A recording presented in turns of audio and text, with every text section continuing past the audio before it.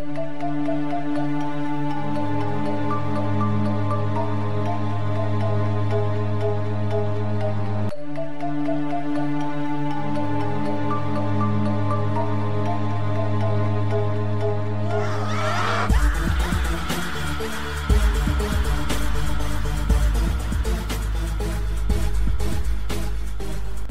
up, everybody?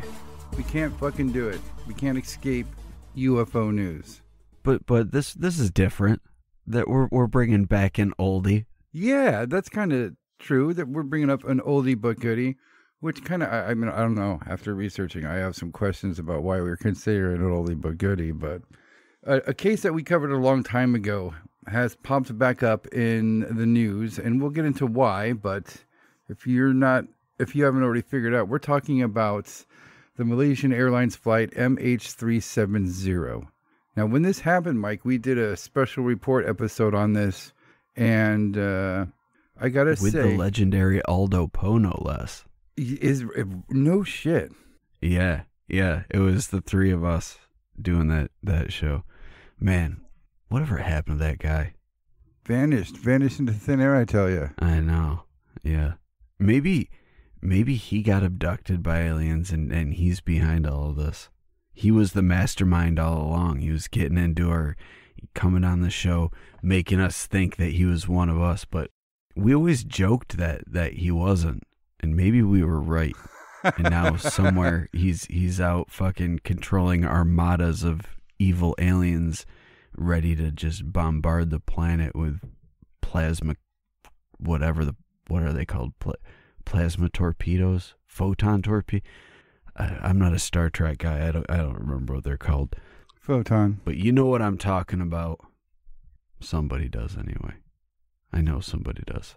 We actually got a request to have Aldo back on for the 10-year anniversary show, and I had to say I wish I would have loved to have Aldo back on the show, but he like I said, he's in fucking outer space, and I don't know how to get in touch with outer space people.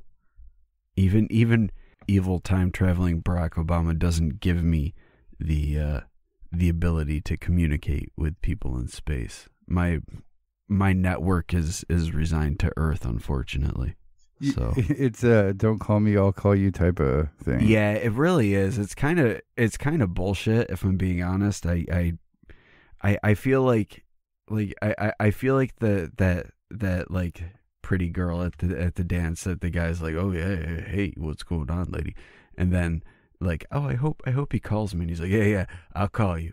And then you don't hear from the dude until he comes back in town like 2 summers later, and then you're just like, you know what, I'm not that interested in you anymore, guy. So maybe it's time for me to move on and find a new time traveling overlord. I'll be taking applications. Just email the whatcasters@gmail.com, and I'll review all applications for new Lord and Master.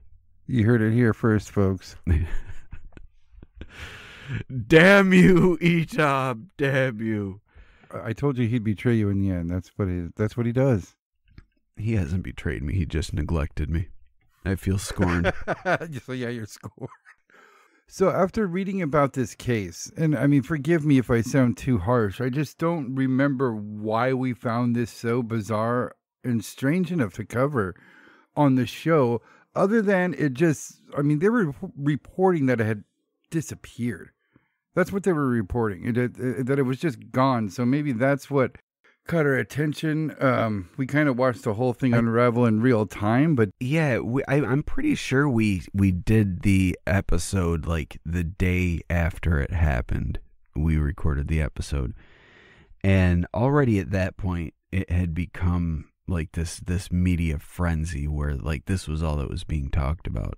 And way back then when we were doing this show, like we had.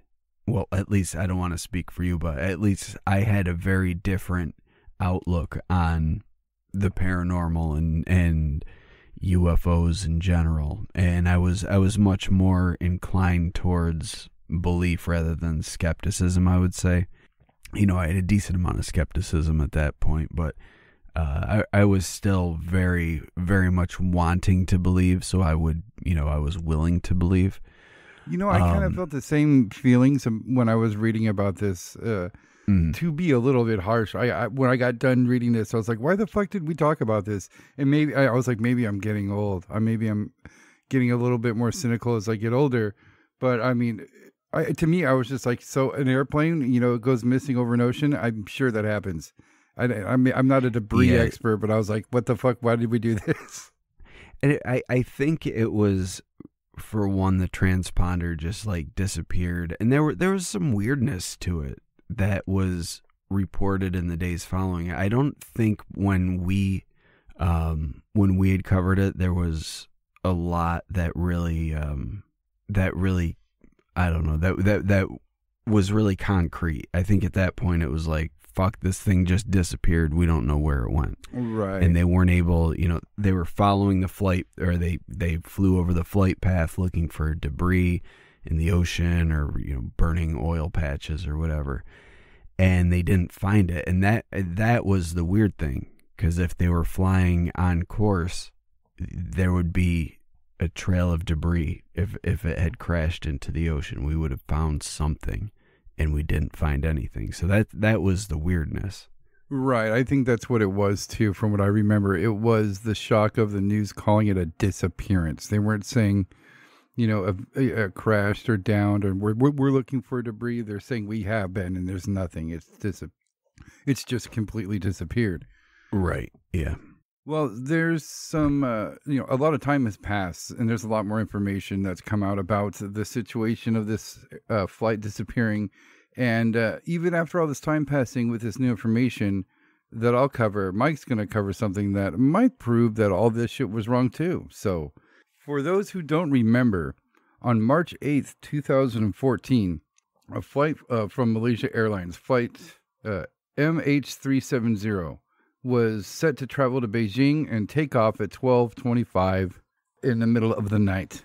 Now, this plane was a Boeing 777, and this is considered by pilots to be the best plane in the fucking world and a modern fucking marvel of aviation. No kidding. This is supposed to be the coolest thing to ever fly in the fucking sky. And this Boeing 777 was being captained by Zahiri Shah. He was 53 years old. He had 18,000 flight hours. He was an expert at the Boeing 777. As a matter of fact, he had a home flying simulation system, which was based on the Boeing 777.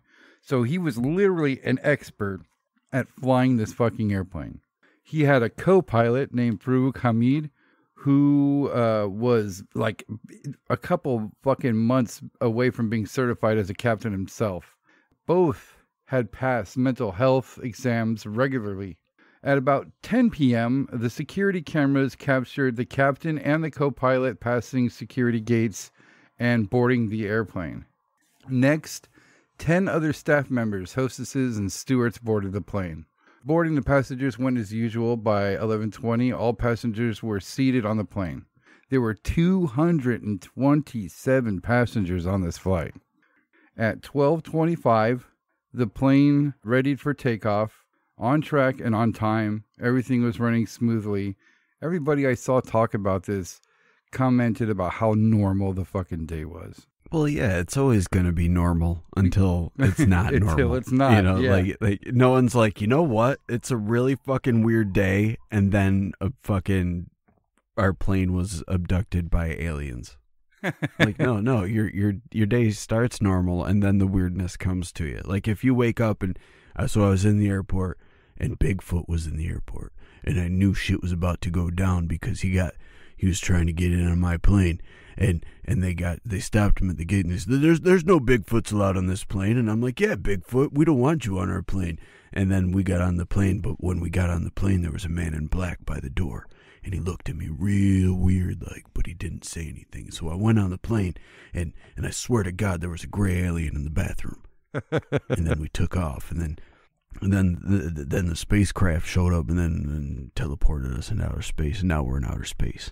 Right. It was just completely normal day before the aliens came. Yeah. Because they don't want to give you warning. They don't want to give, hey, heads up, we're about to fucking teleport you to another dimension. No, please? Well, too bad. We're just giving you a heads up. Oh, fuck. It's going to be one of those days. Right. Is there like a whole air traffic controller code? If three guys named Larry have bad feeling in the same day, we shut down everything. Yeah, that's the omen. We know from experience. Larry's know what's up. There's just two traffic controllers in a tower sweating fucking bullets while intense music plays waiting for a phone to ring. It finally does. What does the third Larry say? Larry, it's Larry. Yeah, Larry? Yeah, you're right. I don't feel good about this. They hit a button. Bang, bang, bang. That's the Larry alarm. Shut it all down. We're all going to die and Bigfoot's here. Someone try to bring a dog man in their carry-on baggage. For the love of God. Larry, why didn't you warn us? By 12:35, the plane is in the air. The plane was to fly in a straight line over the South China Sea. They get a call from... Wait a second, Mateo. Are you telling me that they're flying a straight line? This is not the flat Earth. You can't fly in straight lines. Well, I mean, like as a crow flies. I mean, they're going in one direction for the whole flight until they hit Beijing. All right. I was hoping you weren't not insinuating that this was a flat Earth. No, there's some new video going around that's called "Guy Proves That the Earth's Flat in 5 minutes." I'm like, no, God. You don't. You don't really. Yes, that's what we need to start covering is flat Earth fucking stupidity. That's coming soon to an episode in your ear holes. Yeah. Stupid flat Earth shit. So they get a call from traffic control, and it's total protocol stuff, alerting the plane, quote, "You are about to leave our airspace. You are about to arrive in the Vietnamese airspace," to which the plane replied, "Good night," as if they would be, at this time they'd be switched over to the Vietnamese air traffic controllers. And this was all they say is basic takeoff and transfer messages that they would give to each other, the tower to the plane to the tower. When the plane levels out, it's traveling at 11,000 meters above sea level. All sensors indicate that everything was operating normally and they were to reach their destination on time. In the whole case of this thing disappearing, the only oddity noticed was while the plane was in communication with air traffic control in Kuala Lumpur, they were reporting their flight levels and all the information, like a check-in as they were going to be switched over. And for some reason, they needlessly and unprompted repeated themselves, the exact same thing twice. I don't know if you knew that, Mike, or if you find that strange. What was it that they repeated?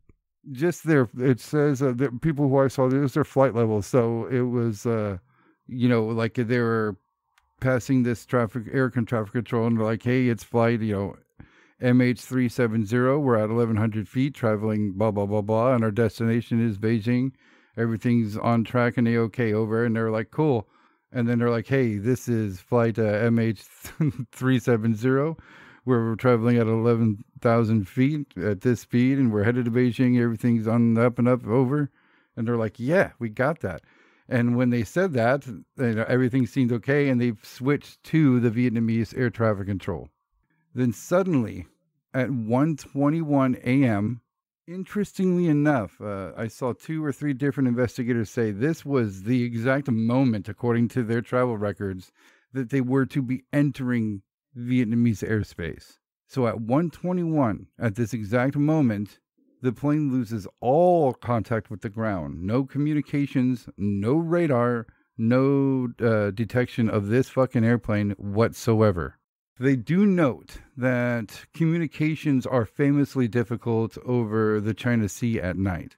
And as a side note, we've talked about that before when it comes to the weather control stuff, about how there's some guy who wrote a book. I'm sorry, it was 10 years before we started the podcast, but I heard him be interviewed. He wrote a book called Weather Warfare, I believe, if you can find it. But he talked about how the government started taking that shit seriously on how to manipulate the weather when they figured that at nighttime the atmosphere isn't heated up by the sunlight anymore, so it cools down and radio signals bounce through the atmosphere instead of bounce around. And they would actually spray like silver particles and all that shit and basically create like an aluminum metal type shield around the atmosphere. So, yeah, the chemtrail thing. Yeah. That's where that whole thing comes from. And to me, when I read that at nighttime, it was difficult to have, radios just didn't work. I was like, hey, they're not getting sprayed. But the air traffic controllers from both Malaysia and Vietnam go through every protocol, every procedure, having other towers try to make contact with the plane, having other planes trying to contact the plane, check and try a multitude of radars until at 1:38 a.m., they officially came to the conclusion that they had lost the plane. This plane was nowhere. And it's so interesting to hear all these different people talk about this plane disappearing. You get to hear people who are journalists who were following this as this happened, aviation experts, witnesses, all this stuff. And when they say that it disappeared, I mean, they lost everything. It didn't show up on any type of radar.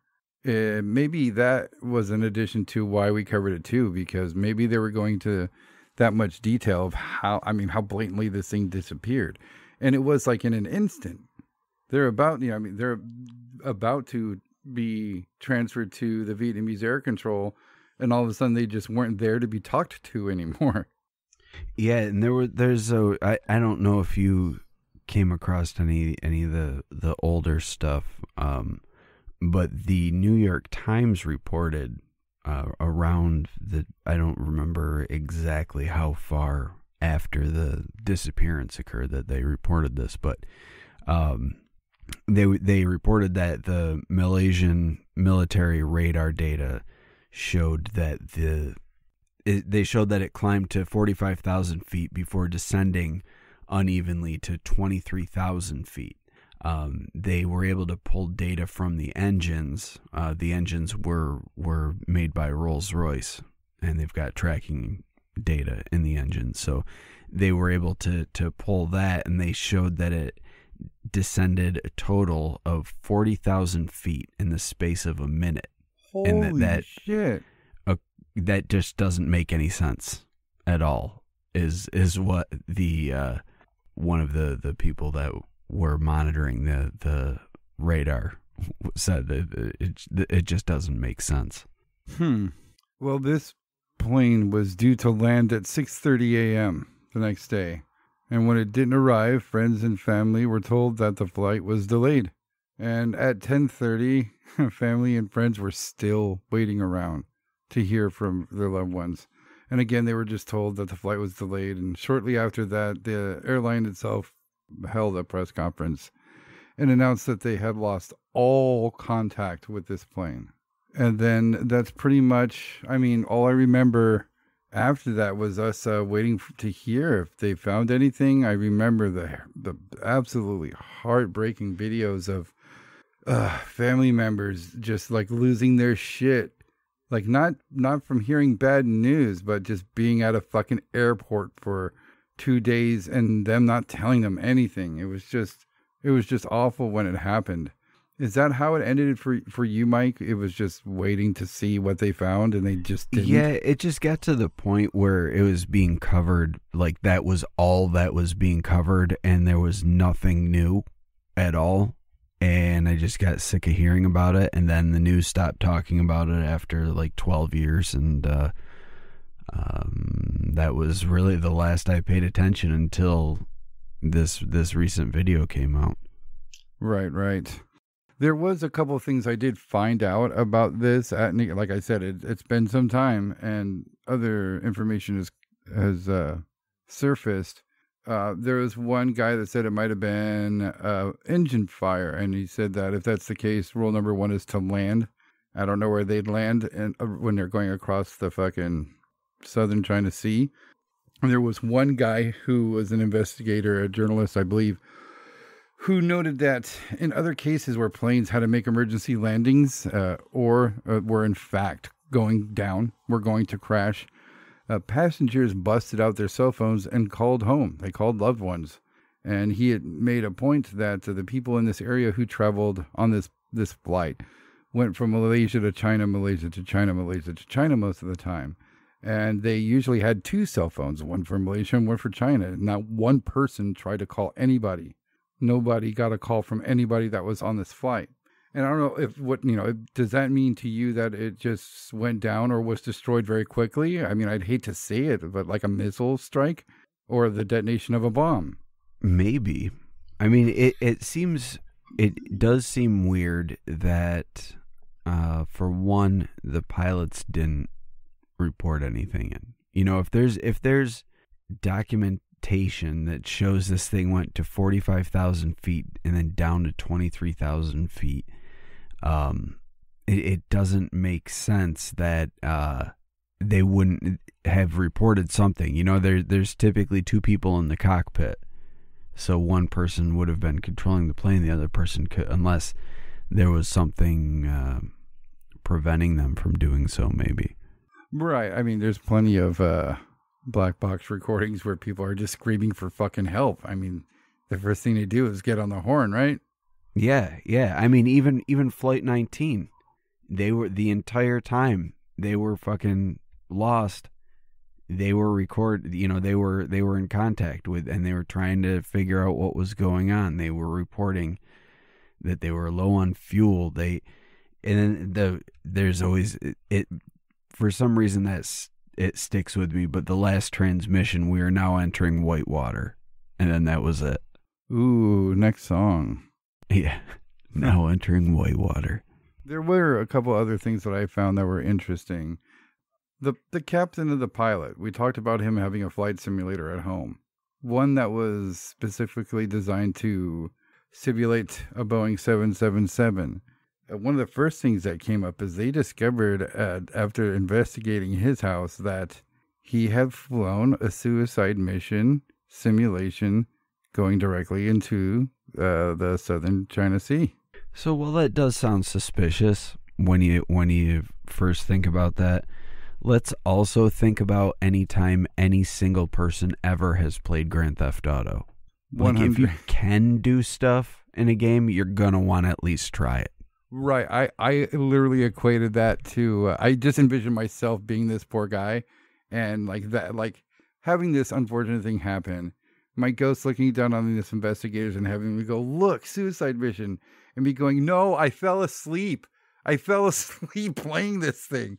And Or, think about how stressful a pilot's job must be. And maybe just a way to blow off steam, you're like, you know what? I'm going to crash this fucker. I'm bringing it down. Woo! Right, then, yeah. And then you're like, I feel much better now. Right, yeah. I don't think that's the red flag that people try to make it. Because, like I said, again, give anybody Grand Theft Auto, and they're gonna fucking run over civilians. They're gonna shoot people. They're gonna bang hookers. All that shit. Yeah, if I had a flight simulator and I was a fucking pilot with 18,000 hours of airtime under my belt, I can see there's definitely a point in time where I would have killed maybe, I don't know, a liter or two of E&J, got on that thing and faked the whole flight with a zombie fucking passengers and fucking. Sure, why not? I have to take this down for the better of humanity. I have no choice. Or try to, because it's a simulator, just be like, you know what? I'm going to try to fly between some buildings and see if I can make it. Right. Yeah, for sure. Just because, why not try it? Pretend you're like the Millennium Falcon going through fucking cliffs and shit. There was one journalist who mentioned that the co-pilot was kind of known for breaking the rules, notably having people in the cockpit who shouldn't be. Oh, flying fast and loose. Yep. But again, they said he was very reliable. He was a great co-pilot. And again. So while he would let people come into the cockpit, he wasn't having coke and hooker parties, you're saying? Yeah, maybe. I mean, that's the only person I'd let. Well, that doesn't sound reliable to me, Mateo. if you're engaging in that sort of shenanigans, I wouldn't consider you a reliable individual. Is that all it takes to get coke and hooker parties? Is to be a pilot? I don't know. I bet that they've got a way to arrange that, though. They're like, you know what? I'm a pilot. They don't check my luggage. I'm like, oh shit, party time. I don't necessarily want a coke and hooker party, but I mean, like, it wouldn't hurt to be but offered. If I did, I would like to know the best job for that sort of party. So, if any of our dear listeners are employees of any airlines, could you please let us know the coke and hooker policy on board planes? I would really appreciate it. We're asking for inquiring minds want to know. It's research for the podcast. Relax. Yeah, it's purely for research. We're not looking to find, ways to engage in this sort of activity. We're not. Yeah. Don't email us like what information you need for us to apply. Like, I don't want your address if you yourself are having a coke and hooker party. Maybe I do. But I'm not going to show up. But you can give me your address. Definitely not going to show up, though. Oh, well, this flight, as we mentioned earlier, has shown up into the news again. And when you asked me if I had seen why it was back in the news, I had. I saw it a week ago, and I just don't know what to fucking believe anymore. So I was like, okay, probably not. But you said that you told me not so quick there, fatso. That's a direct quote too, by the way. I'm often poking fun at Mateo for his unique body mass. It's called podcaster body. I call it Potato Man. I did exercise. You're not through fooling the whole me with pandemic, those tattoos. I know you're a fucking potato. That chest hair is hiding double D's, and I know it. Oh, triple potatoes. Oh God. Yeah. Wait. Sorry. What else am I supposed to think about myself, guys? Yeah. Well, I mean, you're co-hosting a show with a Blummy, so what do you want? Just a bunch of fucking circus freaks over here. A Blummy with a beard? Yikes. Yeah, it's terrifying. Yeah, it would just look like it would be wearing like hair underwear. I was just gonna say my beard also doubles as my pubes. It's my bubes. My bubes hair. Oh my God, we were talking about an airplane disappearing, I swear. We were. I got caught up in all this talk of our hideous features. Have you met somebody like through the podcast and never had them contact you again? Yeah, Aldo Poe. Yeah. Oh my God, just reopening old wounds. Yeah, I still feel like I've been stood up on prom night. I cry into my pillow nightly. Aldo, if you're listening to this, you broke my heart. I mean, there's been a lot of mention of Aldo Poe lately, for like, really. So yeah, Aldo, if you're listening, just send us an email that says fart. You don't have to talk to us. We know we stink. Or if you're in outer space and you're somehow getting this, like, make a crop circle in my backyard. Fucking yeah, easy. Or blow up my neighbor's garage with a space laser. So what puts this case back into the news, Mike? Fucking aliens, Mateo. Oh. Aliens bring it back. Georgios Tsoukalos is just fucking rolling in his fucking mint of coins made of alien gold. It is aliens, yeah, goddammit. It is, and it all comes back to alien. Like, all roads lead to Rome. No, all roads lead to fucking aliens. Mm-hmm. So there's this video that's come out that's supposed to be footage from a Chinese satellite. It's I guess it's called NROL-32, which was launched in 2010, and it remained stationary over the Indian Ocean. And so it was allegedly recording as this thing flew over.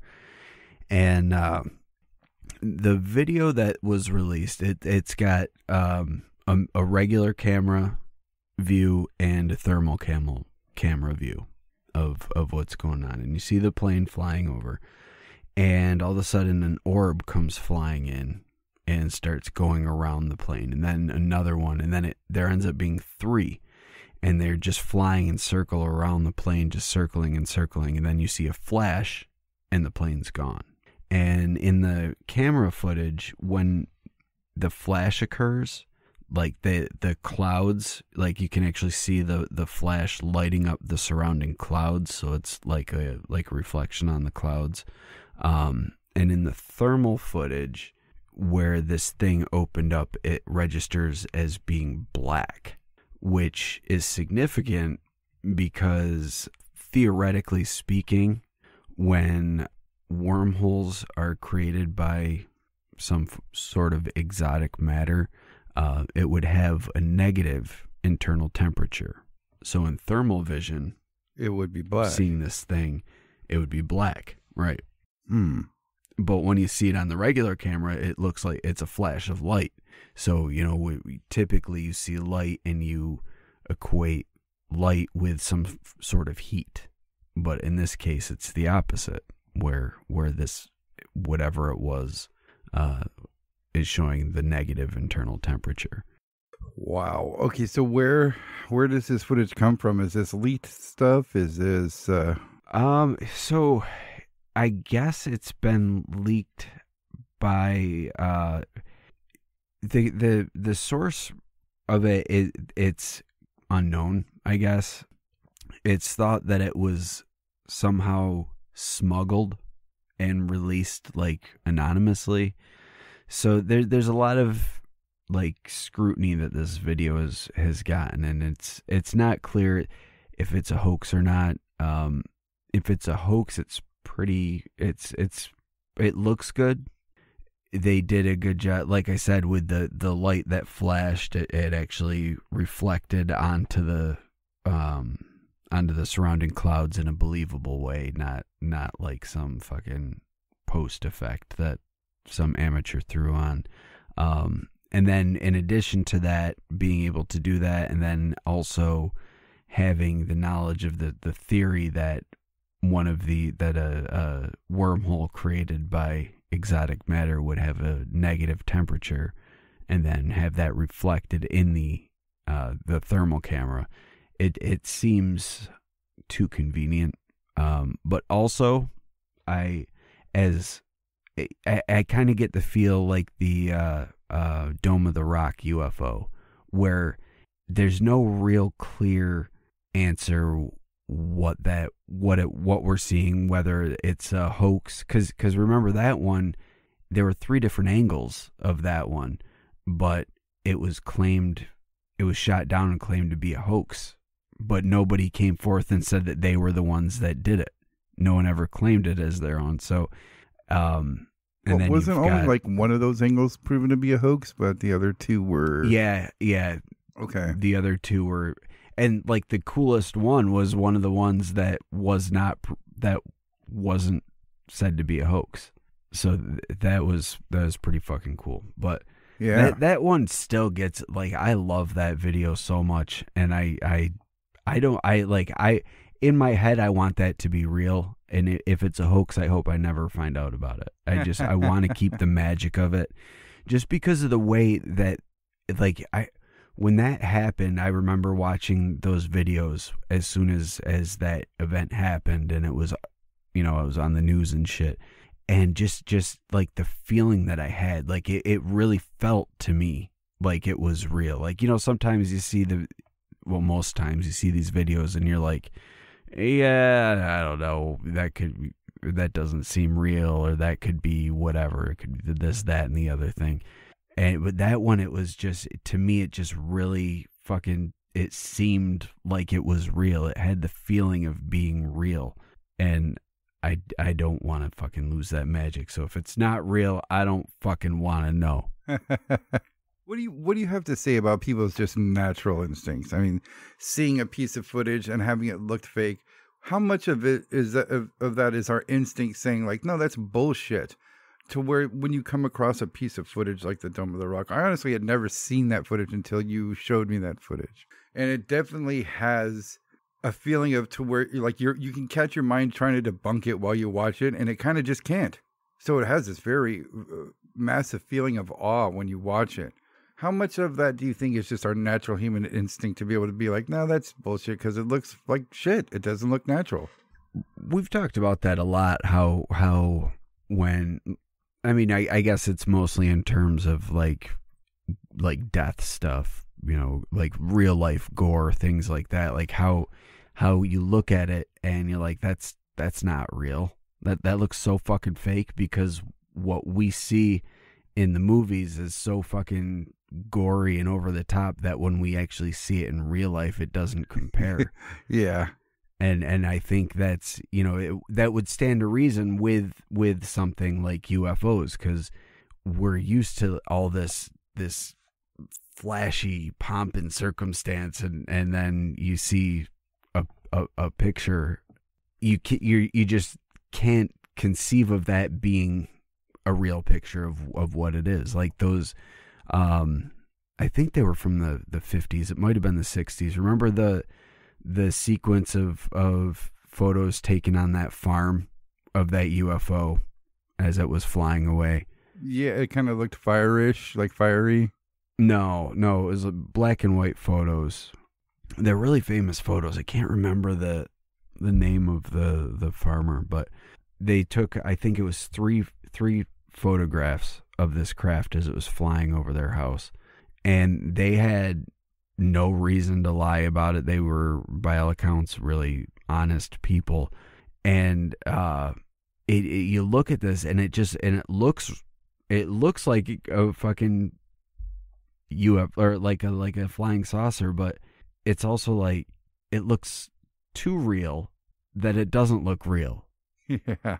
And it's just, I think that's just what the mind does with things, because we're just used to seeing things one way, and when you see the reality of what it is, you're just like, that can't, no, that's not real. Well, that can't be it. To me, it just kind of makes me think of like when you're a kid and you saw like a blimp for the first time. You had no idea what it was, but your mind didn't go, that's not real. You just were like, what the fuck is that? You're just like, what the fuck is it? Yeah. I remember seeing a crane, the bird, flying for the first, like I had never seen one before. And I remember it flying over, and in my head, because of the way, I don't know if anyone's ever had the chance to, I'm sure some of you guys have had a chance to see a crane in flight, but they just have this really weird way of flying, and it really resembles a fucking pterodactyl. They've got these long beaks and just these slow, deliberate flapping of their wings. And as they're flying across, like it almost looks like it's in slow motion. And I remember seeing it as a kid, and in my head, that was a pterodactyl. And like I can still remember how my brain was recalling it when I was a kid. And now being an adult, having seen several cranes throughout my life, I know that what I saw was a crane, but I can still think back to my little kid brain and how it perceived it and how it even looked. And like, I swear to God, as a kid, it had the fucking, you know, the horn that I don't know if it's the pterosaur or what, one of those flying dinosaurs has that fucking crest horn that comes off the back of the head. And I swear to God, it had that, and it had a fucking tail with a ball on the end, but it was definitely the fucking feet of the crane. But yeah, in my head, it was this fucking weird pterodactyl amalgamation creature thing.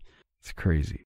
Well, it looks like somebody's trying to say that there is video footage of what caused the disappearance of flight MH370. Yeah.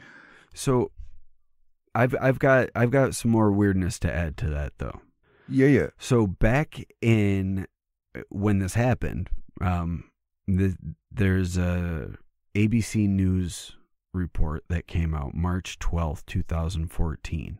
And they're saying, this is coming out of Ho Chi Minh City and posted by the Chinese government, where they show that there were 3 unidentified objects floating in the water between Malaysia and Vietnam along the flight path of the Milesian Airlines aircraft.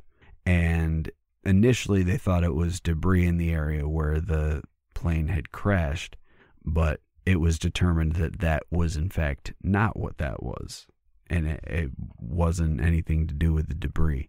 But the objects measured 78 feet by 72 feet, and then there were 2 smaller ones that were around 40 feet by 60 feet. Holy shit. Now, you look at how things have gone now, and you look at the date of when that was said, you can see why it was just like swept under a rug, because I didn't hear that shit at all. And like I said, me and you were waiting for shit to be said about this. Yeah, I remember hearing, and then there was another report that came out from the Royal Malaysian Air Force chief, and he was talking about how right before MH370 vanished from radar, there were these unidentified blobs that showed up on their military radar. Near the flight? Yeah. Ooh. And then it disappeared. Okay, so hold on a second. So now this looks like we have more evidence of this being some type of UFO interference than anything. I mean,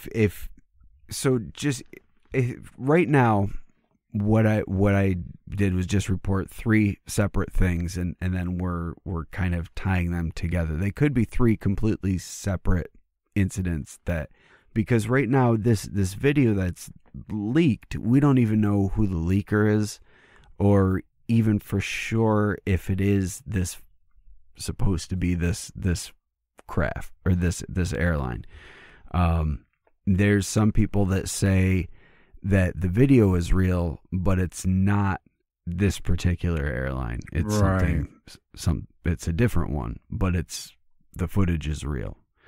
So to me, I thought that it seemed weird that they kept up the news cycle on this for so long, the first time around, when there was no new information, but it was all that anyone talked about on the news ever. Mm-hmm. And usually when that's happening, there's something else going on, and that's why this big story is out there to capture attention while some shady shit happens. Now we've got all the UFO disclosure push and all the other stuff that's going on, and with what we talked about last week with John D'Souza and the way he's saying it, he even said that we're going to see these things take out aircraft. And again, what he's saying is that these things that are being reported by the pilots and being presented as evidence to Congress now are man-made objects, and they're designed for this purpose. So what this now that we're getting this stuff out about UFOs and stuff, we tie that back to a case where we had an aircraft disappear, and then you're like, look, this, because we've got this leaked video, like how long is it going to be before that's confirmed that that's what it is? And then we're like, oh shit, we've got fucking UFOs taking out planes now it's a threat. But interestingly enough, speaking of these things as threats, there's this video from I want to say the 90s where there was one of the Atlantis launches, the craft Atlantis, not launching the lost city of Atlantis, the NASA spacecraft Atlantis. They were getting ready to launch, and there were all these orbs in the sky, and one of the shuttle programmer, Wayne Hale, was being interviewed, and he said that for many years we've chased many of these objects, and he said they don't know what they are, but he said they've never represented a threat. And he said that live on Fox News at that point. And it aired once and it was scrubbed. You can find the clip though. If you look, I would just say look for NASA shuttle or NASA programmer Wayne Hale UFO or something. I don't know. You should be able to find it. But yeah, so I just think that that's interesting that here we've got a spacecraft that's being launched into outer space, and we've got these orbs that are seemingly following it or you know, checking in on it, and NASA's saying they're not threatening, and now we've got this video of these things happening and making this aircraft disappear. I don't know, man. I don't know. Well, before we get into our UFO news update, if this wasn't it already, I've seen a huge increase of videos that are supposed to be, I mean, they're almost like replicas of the Vegas aliens in our backyard footage, which ended up being bogus. I mean, the footage that came out later that they quote released of the creatures was just complete fake CGI bullshit and ended up being garbage. But it seems like there's been an influx of video like that with UFOs and all this stuff. I'm seeing videos from 5 years ago putting today's date stamped on it. I'm seeing UFO cases and footage that I know about that are being labeled as being in a different part of the fucking world. Now, I know that footage like the Vegas footage and stories like that are going to cause a bunch of knuckleheads to try to make their own video footage like that and get it passed off as real.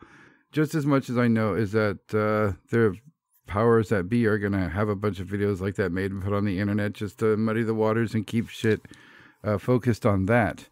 Do you think that's what this piece of footage is? Is somebody's just found some old weird satellite footage that's not been used or that was of no particular importance, and they've just added some CGI on it and they're putting it out and saying it's from China? Maybe. Yeah. I think it's manipulated footage, likely. I don't think it necessarily is actually what happened. Probably what happened was that it was made to explode, and then the debris field was either recovered, like they had someone ready to recover it, or it was intentionally sunk before anyone could get there. And maybe, you know, who knows what the reasoning behind it was at the time. Maybe it was intentionally made for this purpose, so that we could, you know, when this video came out, we're like, oh shit, it was fucking aliens that took this thing. Like they're an actual threat, like that they're dangerous. It could happen to anybody on flights at any time. And like we were talking last week, fear is like the greatest motivator you can have. And you make people afraid, and you're gonna fucking be able to manipulate them in any way you want. You know, you give them something to be afraid of, and you pave the way for them to go to alleviate their fears and their concerns. So you want to fucking control a populace and make sure they can't go anywhere, make them afraid to fucking fly, and then everyone stays right where they are. That's scary to think about, and it sounds perfect and like it would work. I mean, you just make the skies unflyable and nobody's fucking going anywhere. No products are going to be going anywhere. Yeah, everyone's afraid to fly, you know. You just start taking down more and then you take out military craft, and it's like, oh fuck, dude, if they're taking out our fighter jets, what chance do we have? Space Force, watch out. Yeah, we got the Space Force. Yeah. Sorry. Enter Space Force. And then Space Force saves the day, and then they become like the most important military that's out there. And they're like, we are the Space Force. And now that they've defeated the alien scourge, now they get to use all those neat toys that they just took from the aliens, and like, now we have our own UFOs that we can fly around, and then all of a sudden it's Space Force World Police. Yeah, dude. And, you know, before you know it, we're fucking living in a mega city somewhere, and there's judges everywhere that's, I'm law. We're all fucked. Yeah, and they're going to have to make a new tax for the Space Force because now we need more money to defend ourselves from intergalactic we need terrorists. to go to space, Mateo.